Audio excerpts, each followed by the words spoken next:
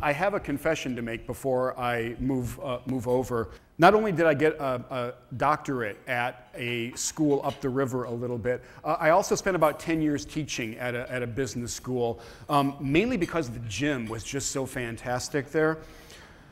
And I had some wonderful experiences when I was teaching at Harvard Business School. What I didn't have was a set of colleagues who helped my thinking along immeasurably, who pushed me and who I could push back on. And it was only when I came back home to MIT in 2009 and joined forces in a very deep way with Erik that I realized the benefits, all the value that can come from having a true colleague and a collaborator. Erik and I have very different backgrounds, very different training, but we're interested in the same phenomenon, and it's an incredibly productive overlap. We find ourselves agreeing, I think, about 85% of the time, and it's the 15% where we look at each other and go, "You think what?"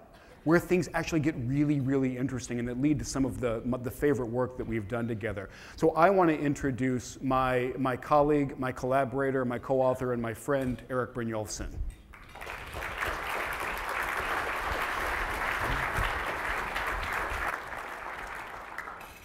Thanks, Andy, for that kind introduction. And we do agree most of the time. I'd say it's more like 83% of the time.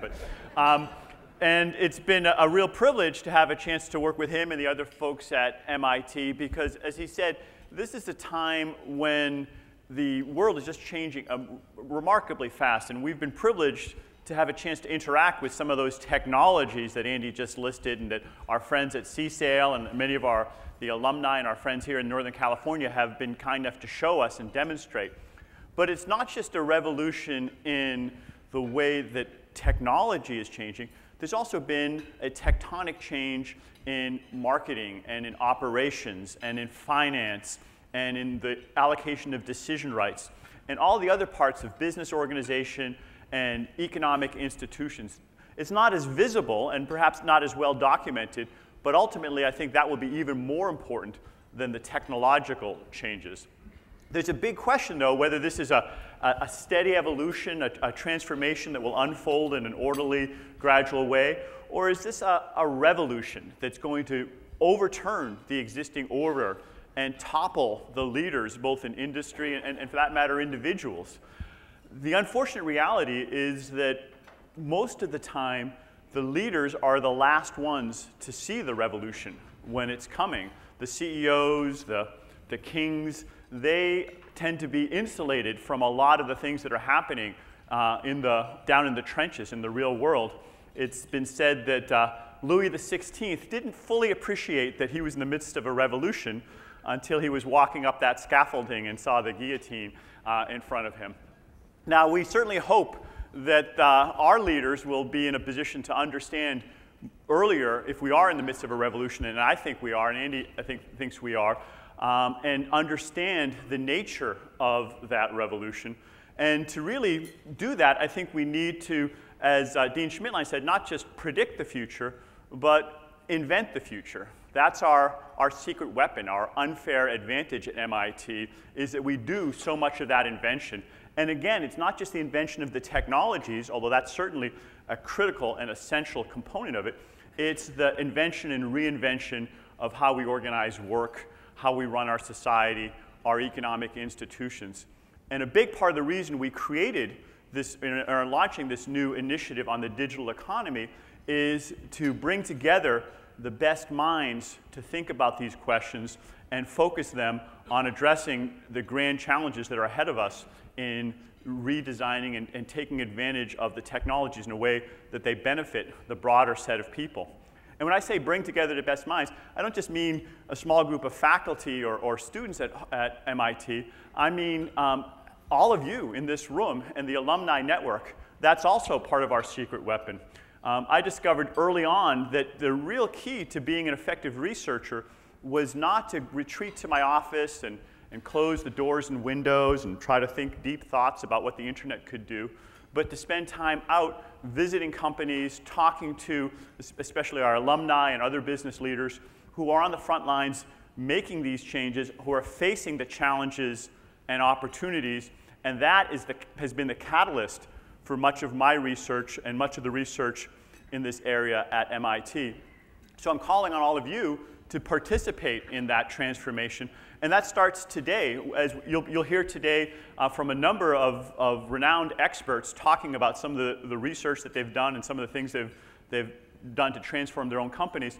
But we also want to have you participate with questions and comments. And so I know there are mics around. So starting after I give my talk, we'll have a little bit of time for questions and answers. And I hope that you will participate throughout the day. And ultimately, that this will be the beginning of an ongoing conversation that we will have. And we will jointly do that inventing of the future that Dean Schmidtlein mentioned in his opening remarks. So let me dive right in with some a summary of some of the research that we've been doing, that Andy and I have been leading with a group we call the Digital Frontier team at MIT. And much of it was summarized in this book, Race Against the Machine, that you guys have there, and you should take a look at it when you get a chance. But let me highlight some of the main themes that came out of that. It begins with those astonishing technologies that Andy listed, the transformation of many industries and the really striking ones that are just in the pipeline and that make us so optimistic about the potential for the economy. But there's another part to the story, and that's that we are really in a period of great paradox. And that is that on one hand, there's a set of indicators that have done fabulously well. Productivity is at a record high, and if you look at some other economic statistics like GDP, corporate investment, profits, those are also soaring. Profits have never been higher in the United States, whether in absolute terms or as a share of GDP. So by some metrics, the economy is incredibly innovative and incredibly successful. But we also know that there's other parts of the economy that aren't doing nearly as well. If you look at, for instance, the employment to population ratio, the share of Americans who are working, you see that it's been falling for over a decade, and it kind of fell off a cliff there with the Great Recession. And although unemployment is improving, that is not so much because more people are getting to work. Much of it is driven just by people dropping out of the labor force, which is not a particularly appealing way to solve that particular problem. So there's a real dichotomy there. And if you look over the past 100, 150 years, this is actually a fairly novel event. Those trends, productivity and employment and incomes, used to rise together. And just in the past decade or so, they've started going in different directions. In fact, if you look at what happened to employment in each of these recent decades, you can look here in the chart, the 40s, 50s, 60s, 70s, 80s, 90s. In each of those decades, there were millions more people working than there were at the beginning of the decade. But the 2000s are different. You can see that it wasn't just the Great Recession, but even in the earlier years of the decade, it was tracking a lot lower. So we think it's not just a temporary business cycle phenomenon, but there's something more fundamental going on in the economy that we need to understand. And the people who are working, well, they haven't been doing super well either. If you look at real median household income, the income of the household at the 50th percentile, you see that that's been pretty stagnant too since the late 1990s. Even if you go back to 1975, it hasn't exactly soared. So there is something puzzling going on, paradoxical going on, that you can have such vibrant technological progress, such increases in productivity, more productivity growth in the 2000s than in the 1990s, which was more than in the 80s or 70s, and yet not have the median worker, the person at the 50th percentile, benefiting from it. So what exactly is going on? What explains this? Well, there are a lot of stories out there, and I think that there's a debate going on. One story you read about in the New York Times, it seems most of Paul Krugman's columns talk about the fact that unemployment is the result of just inadequate demand, and that we need to end this recession. And there are a lot of other people who focus on that fact that we had a really bad recession, the worst one since the Great Depression. And the business cycle, of course, leads to problems with income and employment and some of those other indicators. But I think that that's certainly part of the story. That can't explain why things were tracking even before the recession, as I mentioned, we weren't doing so well, and why, as we're coming out of the recession has ended now, that we have had such difficulty getting employment back to where it should be, and median income hasn't grown significantly. There's another story which really was the one that most motivated Andy and I to write the book, which people like Tyler Cowen have said, Bob Gordon, Peter Thiel, and others.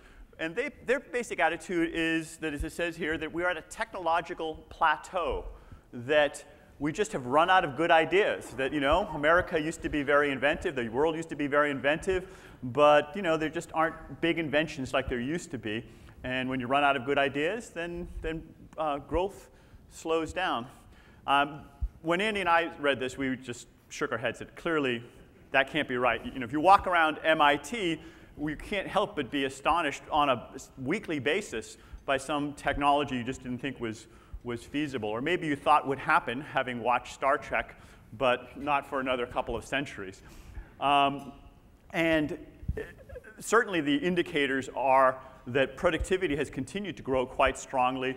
People like Bill Gates say that he's never seen innovation faster than today. So we just didn't really buy the story that we've run out of good ideas or innovation. So we had to come up with a story, an explanation that accounted for both this productivity growth and innovation, and yet the stagnation of median incomes. And when we dove into the research, and much of it we did ourselves, we found that there was an explanation that accounted for all these things. And that is this unfortunate fact that digital technologies are racing ahead, but many people are just not keeping up with them. That a lot of people aren't changing their skills, and they require a new set of skills. There are new sets of institutions, new ways of organizing work, and that it's entirely possible for technology to grow the pie, to increase overall wealth, to create trillions of dollars of wealth, in fact, and yet not necessarily benefit the majority of people. That although that's happened in the past, more recently those things have not been linked as well. And the technology, of course, that has been most momentous in terms of affecting business, as you all know, has been the digitization of the economy. That is the big technology of our era, of our generation. And here in Silicon Valley, you don't need to see charts on Moore's Law and the tremendous growth of investment in technology. These are just astonishing increases. The question is, what are the consequences of this rapid digitization of the economy, and how is that changing things? Well, the normal textbook economics are that when productivity goes up, people become wealthier. And if you look at the overall size of the pie, that tends to be true. And that has been true throughout most of history. And it's almost an assumption that most economists have that those go inevitably hand in hand. But the reality is if you look more closely at economic theory and now the econometric evidence, that they have not been going hand in hand, that it's entirely possible for digital progress to grow the overall economic pie while leaving some people, even a lot of them, worse off. And some of the evidence for that has been quite striking if you just look at the income data recently. For instance, growth in income has been quite strong, the overall economy, but most of that has gone to 1% of the population, 278% increase in their income. But the median worker, the person in the middle there, has had relatively little growth in income. In fact, in the past 10 years, roughly 2/3 of the entire increase in GDP has been earned by about 1% of the people. The other 99% have shared what's left. And the reason for that is that technology, while it grows the pie, it also creates a set of winners and losers. In fact, it creates 3 distinct sets of winners and losers. Let me briefly outline them, and they're described in more detail in the book. The first one is the division between high-skilled and less-skilled workers. It's what economists call skill-biased technical change. The technology can automate routine, rote kinds of work much more easily than creative, exceptional kinds of work. And the first category tends to disproportionately be done by people with less education, less skill. So the technology, therefore, is biased in a way that helps more skilled workers versus less skilled workers. And of course, that can increase income inequality. To just show you some data on this, this is from our colleague David Otter in the Department of Economics. And there's a story behind these graphs here. Each of the different colors represents people with different levels of education. I don't think there's one for Andy who has, what, 4 or 5 degrees on that chart. He's kind of off the top. But you can see the different categories. And in the first part of the century, up through the 1960s, everybody was having their incomes rise together. You know, there's a little differences, but to a first approximation, you can see up to about 1973, incomes were growing together. Then the oil shock hit, and they all fell. They all went down. But it didn't take long before people with more education started having their incomes go up. And we tried to, or David Otter adjusted here for demographics. I could show a series of these for each of the different sub-demographic groups. They all look fairly similar. So this is not a shift in the types of people going to college. Even just if you account for the same people, you get this quite striking change. And where it is right now is people with less than college education are actually making less money than they were back in the 1970s for working similar numbers of hours. And all of the gain has been going to more educated people. So that's one category, which is skill-biased technical change. There have been hundreds, if not thousands, of articles now documenting and writing about this. I wrote several of them myself. But it's not the only story. A second story is what I call superstars versus everybody else. This division of work and this division of payoff between a small group of people who can do really extraordinary things and a broader group of people who are maybe good but not great. Thomas Friedman called it the end of average. You can see it in places like music, you know, where there are the superstars who have their music digitally reproduced and reach global audiences. 100 years ago, there might have been a singer in each town, and, but now with replication, they can reach much broader audiences. But it's not just music and media. You also see it in places like software. This is Scott Cook. We talked to him a bit. He's done very well for himself at Intuit. He's a billionaire. And he's done well for a lot of us. I was getting on a plane a while back, and I heard the person in front of me was talking very loudly on his cell phone, as people sometimes do. And basically, he was saying to his friend, "No, I don't use H&R Block anymore. You know, I just do TurboTax. It only costs $99, and it's faster and easier, and it gets all the right answers." And that's a microcosm of what, of course, tens of millions of people do, which is they use this quick, efficient program. It's better for them. A lot of consumer surplus is created. It's perhaps more accurate in many ways. And Scott Cook and the folks at Intuit, a small group of experts who have created a really good program, create a lot of wealth and capture a piece of that for themselves. But at the same time, there are hundreds of thousands of tax preparers who now find that what they used to do isn't really all that valuable anymore. And in fact, the number of tax preparers in the official employment statistics has plummeted, has dropped quite rapidly as their skills become less necessary. And so the same kind of work is now being done by really a handful of people as opposed to a broad set of people. And there are many, many examples of algorithms like that being embedded in software and business processes. Silicon Valley obviously has been a pioneer in figuring out how to do that in many different kinds of industries. And we even see it in mainline companies. This is Larry Merlot, the CEO of CVS. And we've done some research and found that the gap between CEO pay and the average worker's pay has also gotten much more extreme. And in fact, if you dive in deeper into the data, you find that that's especially true in companies that use IT more extensively, that have codified their operations in technology, in software, in business processes, where the CEO can more easily, and senior management can more easily observe what's happening throughout the organization, more easily give directions on what's happening. The result is that the quality of the CEO matters more than it used to, because that CEO can now influence their company in a way that she or he couldn't have as easily in the past. And that has led to more of a premium on getting top quality CEOs, paying them more. And the average worker, who may now just be following rote instructions from an algorithm and a cashier, ends up having less pay and less value and being less essential to the success of the company than they used to. And if you look at the overall data, it shows up very clearly this is what's happening not to the top 1%, but the top 1% of the top 1%, the top 0.1%. And you see the share of income going to them is at an all-time high. It has never been higher. There was a peak back in the 1920s, but more recently, and then throughout the middle of the century, it was fairly steady and only about 1% of income. But in recent years, you can see that it soared quite rapidly. So that's the second group, superstars and the rest of us. But if that wasn't enough, there's a third set of winners and losers on top of these other two, and that's the division between capital and labor. So this is a relatively new phenomenon that people have started studying, is what economists are coming to call capital-biased technical change.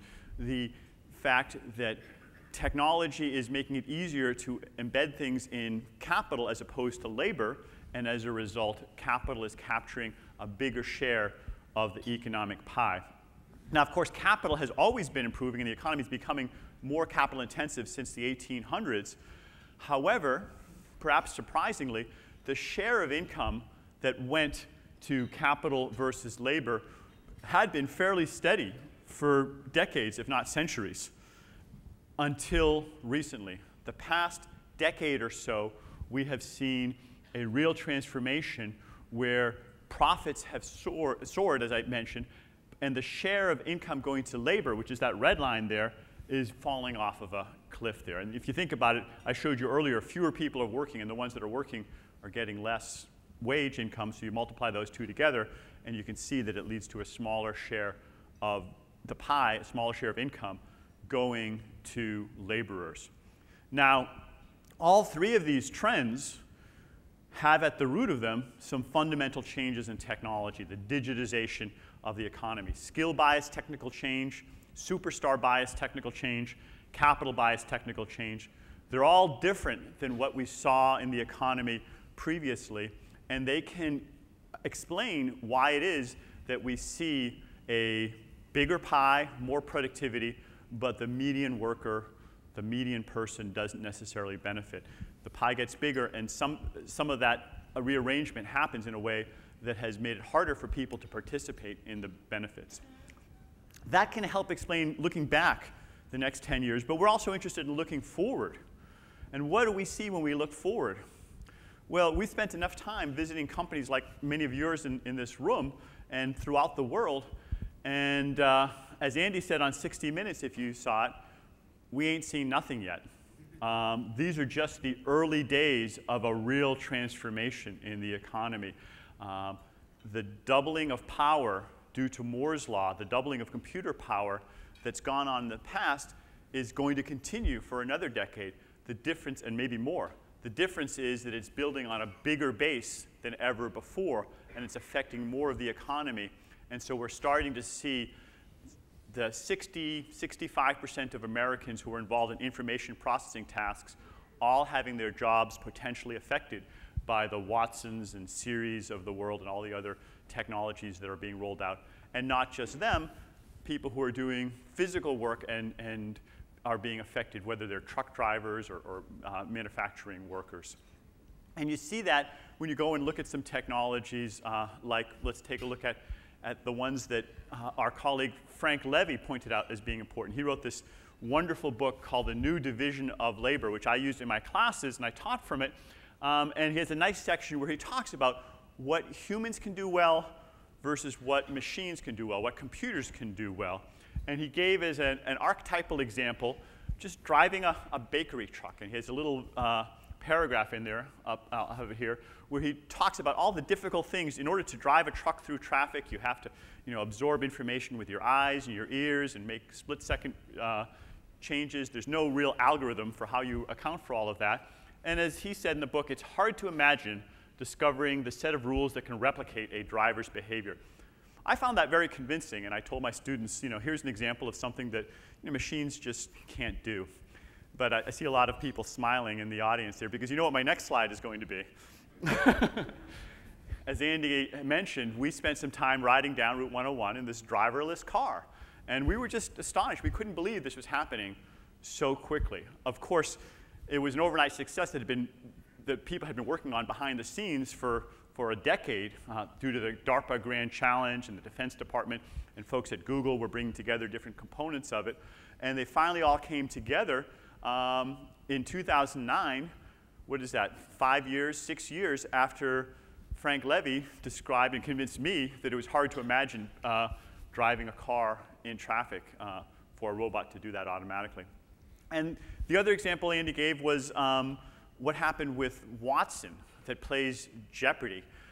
We had Dave Ferrucci. He came and spoke at my class, and he showed this chart, and it was just fascinating. And I want to walk you through it a little bit here. The x-axis there is the breadth of questions that the Watson can answer. How many different questions it tries to answer or can answer, trying to answer all of them 100% or just a few of them. And the vertical axis is how precise they are, how likely Watson is to get the answer correct. And you can see these different lines there. The baseline, when they first started, was in December 2006. It didn't do so well. Even on the small set of questions that it really felt best about, it was getting less than 50% of them right. And most of them, if you look at that brown line at the bottom, was getting less than 20% of the questions right. But then they did another iteration, and by 2007, it moved up to the orange line and had done substantially better, getting 90% in some areas. And basically, the reason that there's a line as opposed to a point is they have a little dial. They can tell Watson to try to guess more or only go for the questions it's confident of. So you can basically, he can pick any point on that curve there for Watson. And what you see is just this relentless, inexorable march up to the northeast corner there as Watson gets better and better. Every few months, they came out with another iteration. They taught Watson more things. They gave it the names of rivers. They taught it baseball scores. They had it read Wikipedia. Recently, I found out that they had it read an online slang dictionary, and they had the unfortunate occurrence that Watson started answering a lot of questions using swear words. So, so they had to tie that back. Anybody who's been teaching kids knows how you can run into these problems if you let them read the internet without being supervised. So Watson just kept progressing there, up there. And now you see something else on the chart. You see all those little dots, those kind of like mosquitoes up there? That's us. Those are humans. In fact, those are the best of the best. Those are Jeopardy champions. And each of the points is, they had all the scores, all the tape of all the previous games of Jeopardy. Each of them is a Jeopardy champion. How many questions they answered and how many they got correct. And you can see on average, Jeopardy champions do pretty well. They're up near the top.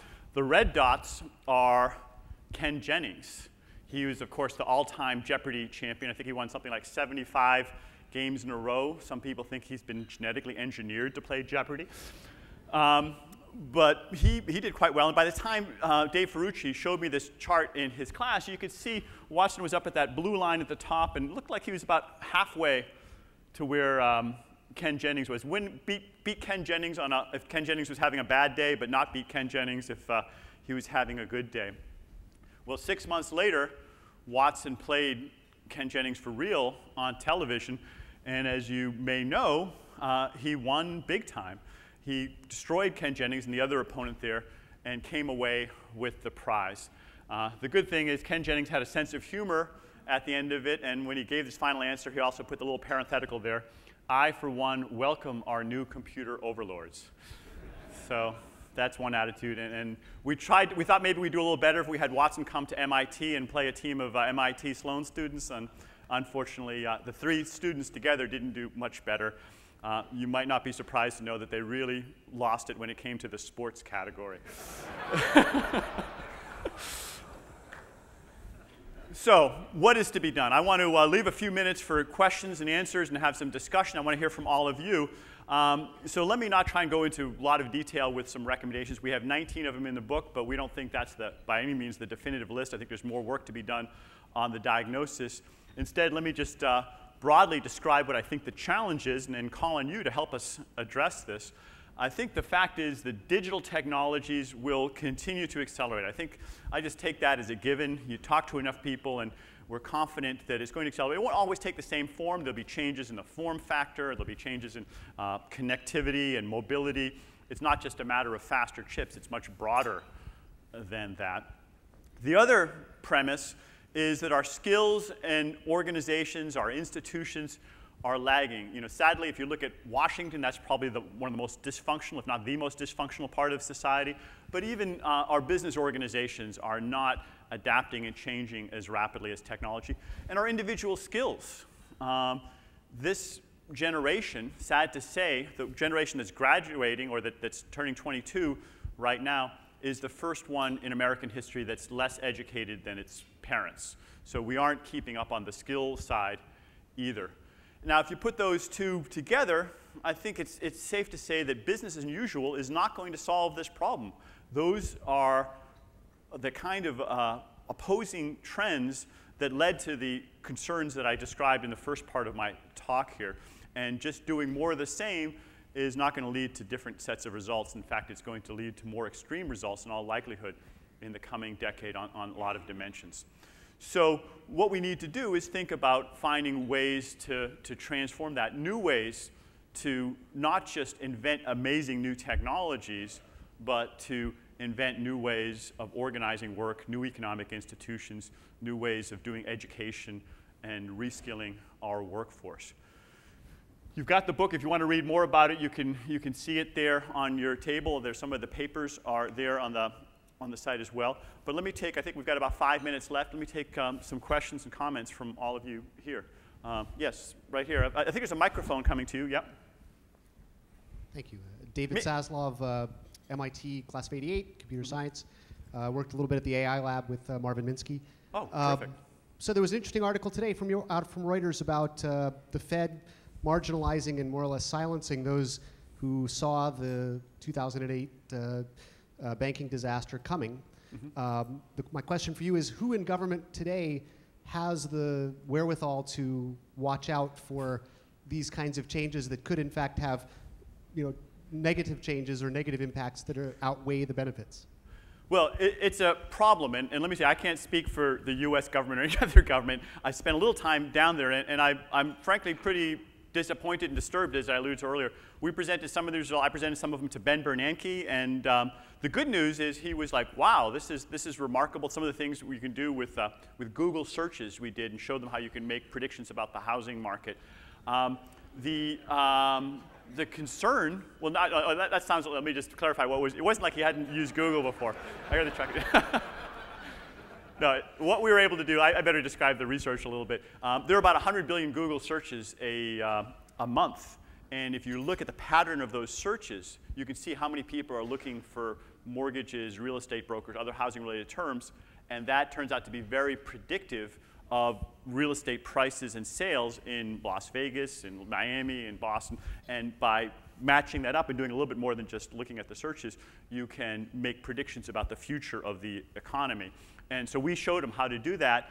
And the encouraging thing was that he was very receptive to, hey, we need to do more of that.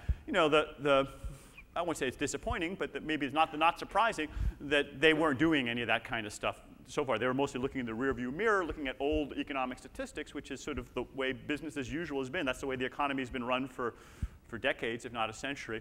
I think that the tone is changing a little bit. I put up a column from Paul Krugman talking about how, hey, the business cycle is the whole story. There's none of this technology going on. Well, that's actually already a little bit out of date. A couple weeks ago, he wrote a new series of columns where he talked about, hey, you know what? There is this technological change going on in the economy, capital bias, technical change. He actually cited our book and talked a little bit about it. And people like that and others may be in a better position to change the dialogue in Washington, but I certainly think it's fair to say it's lagging. When I saw the presidential debates and all, you didn't see these kinds of issues being mentioned at all. And so part of the reason we're having this initiative is just to raise awareness. I mean, half the problem is just understanding that there is a problem and trying to attack it. We're not there yet.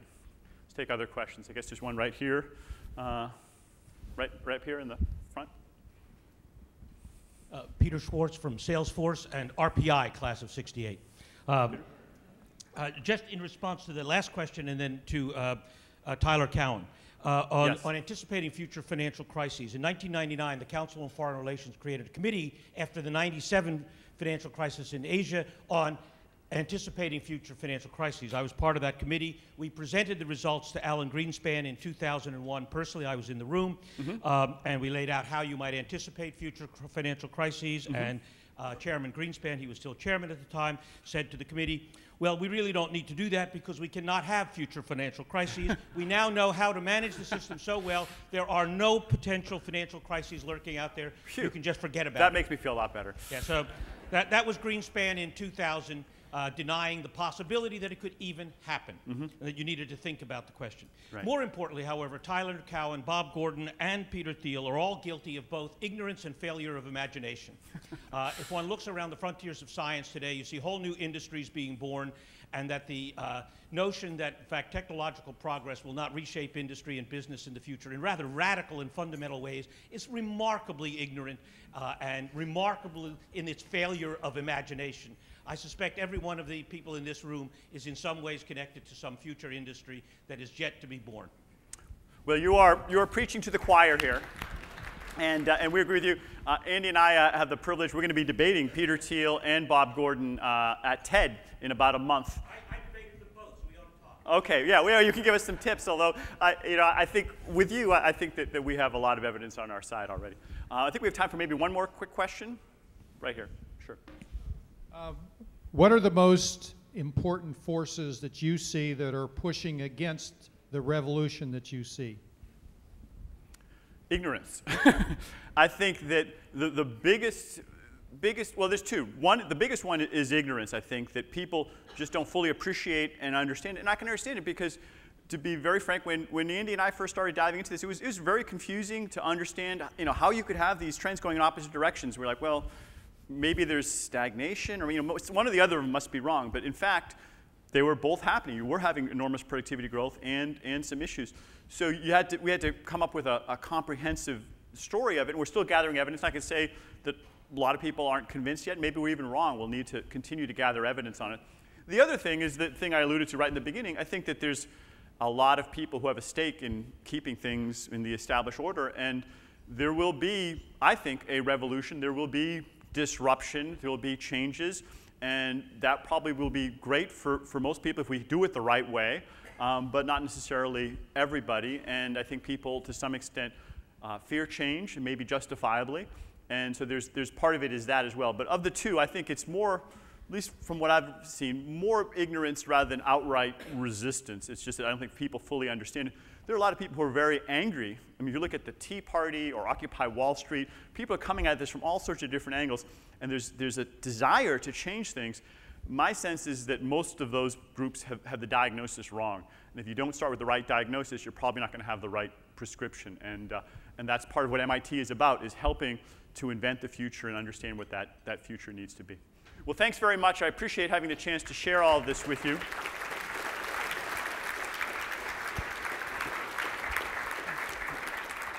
And I look forward to having continued feedback and input on how we can shape this research agenda and what you're seeing out there.